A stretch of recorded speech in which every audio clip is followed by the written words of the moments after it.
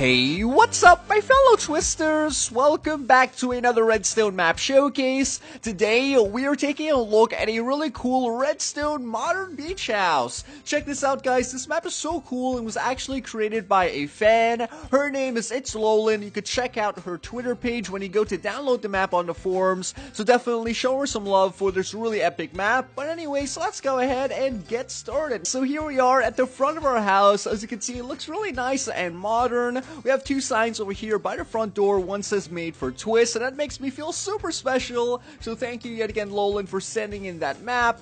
As well as we do have a sign that indicates that some of the lights do turn on at night. So yeah, that's pretty cool. And also we have a chest over here with a book that says welcome. Let's go ahead and read this. It says, "Welcome to my Redstone modern house. I am a Redstone beginner and this took me 1 week to make." Wow, this is actually really cool that you took 1 week to make a map for me. Anyways, thank you again, it's Lolan, for sending this map. And if you guys have your own maps that you would like to send in, you could tweet that at me on Twitter and I will definitely take a look at it. As well as I do want to say that you guys should definitely put a sign with your Twitter account or with your YouTube channel. That way when I'm crediting you, it's a bit more easier since it's like on the map itself. Anyways, let's go ahead and enter our house. The first button over here is going to activate our redstone piston doorway. As you can see, it's pretty simple. Then we could go ahead and hit this button again to close it. And we have another button at the top right hand corner that's going to turn on our lights for the first floor and brighten up the area. Alright, so this is the first section of our house. It's going to include a few decorations as well as a small kitchen on the corner. We have ourselves a working fridge right over here that's going to pop out randomized food items, as well as we do have a secret staircase which is not indicated on the map, but when I was pushing these buttons I did find that this one opens up a secret staircase under our floor. As you can see, it's really cool and pretty well hidden. And then once you come down here, you do have a button on the left hand side of the wall that's going to turn on the lighting, and then that lighting will expose our passcode lock input. So our passcode lock input is going to open up our vault. So let's go ahead and enter the passcode, which is 3, 4, and 5.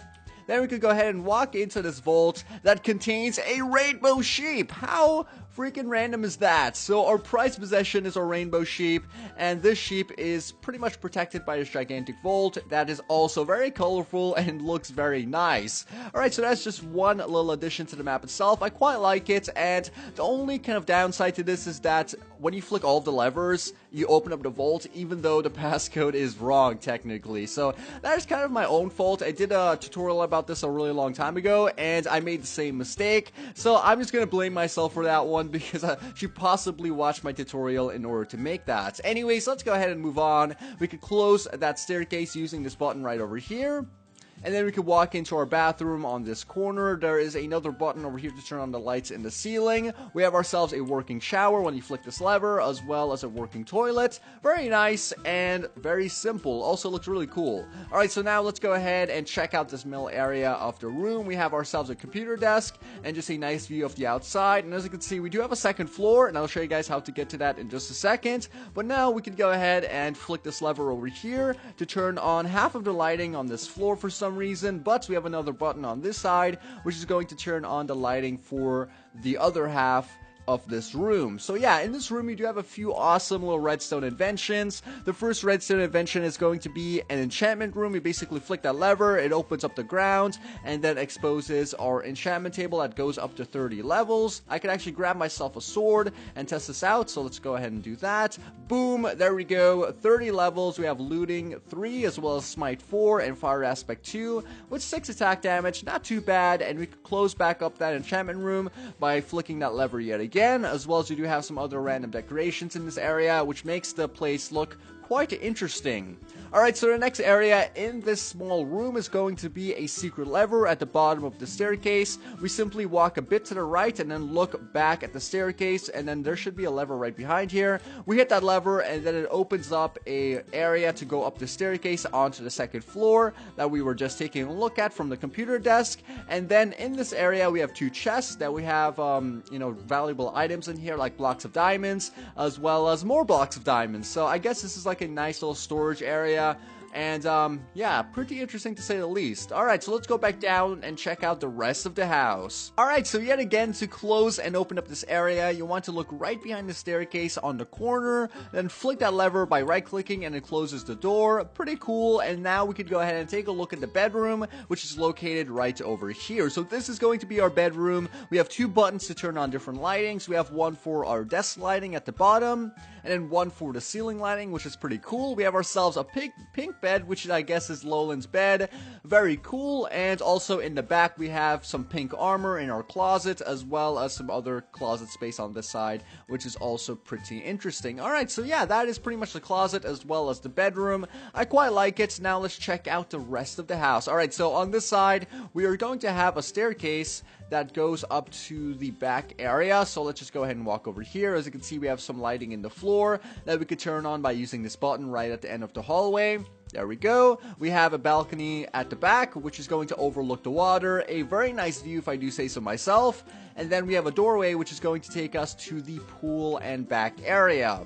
Alright, so to the left we have a pool bathroom. Yet again, very similar to the other bathroom in the house itself, except it's a bit bigger. And we do have a sink over here. We have the lighting switch on this side, as well as our working shower and our working toilets. Alright, so that's basically our bathroom. Now we could go ahead and check out our pool area. We do have a working fireplace that we could turn on using this button, and we could turn off using that button.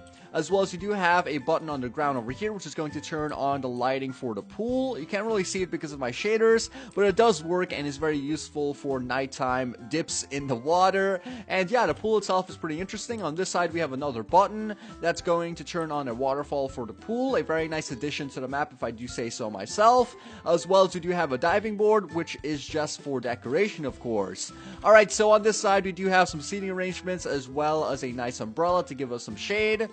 And a gateway at the back, which can be activated or opened and closed using this button on the inside as well as the outside. So that's just one cool thing that is included, and it's pretty nice. Alright, so let's go ahead and now take a look at some of the redstone at the back. If you guys have noticed, there's like a few boxes and decorations that look identical to each other back here, and they're basically little farms and mini structures that allow you to grow different items. Alright, so let's go ahead and take a look at that first. We can hit this button right over here to open and close our farm gates. As you can see, it will now basically open up this area and expose our, items that are growing. We have sugarcane, wheat, pumpkins, as well as cocoa beans. And we would basically come over here, hit this button on the left-hand side of the wall to harvest all of our cocoa beans and replant them if we so choose. We could come over here to the pumpkin area, hit this button on the wall to harvest all of our pumpkin. They will eventually grow back after we till the ground, I believe. And then we can move on to the sugarcane, do the same thing. Harvest the blocks using that piston mechanism. And finally, we can do the same thing yet again using our wheat. There we go, and then it automatically turns off, and we can replant it and then wait for it to grow again. And the last button we have on this side is going to be to close our farm gates yet again. So that's pretty cool. After we plant it, we can kind of hide it back in there and allow it to grow safely. Alright, so moving on, we have another button right over here that's going to open up a private area at the middle of the map. Pretty interesting. We do have a grill on this side, which is just a regular furnace system, as well as we do have a button over here, which is going to allow us to get a crafting bench on the ground, as well as open up that area. And if we go ahead and turn this off, you can see that it will send up that area back and return our crafting table into its original grass block state, as well as we do have another button over here to manually open up our garden gates, as you can see, and a button on the outside to close that as well. So anyways, guys, that basically wraps up today's redstone map showcase. I want to thank Lolan again for sending in her map. I really loved it. If you guys did as well, please take 1 second to smack the like button, leave a comment down below, as well as don't forget to subscribe to my channel to see more epic redstone maps, as well as redstone tutorials and other Minecraft videos. Anyways, this was Twist, and I'll see you all next time.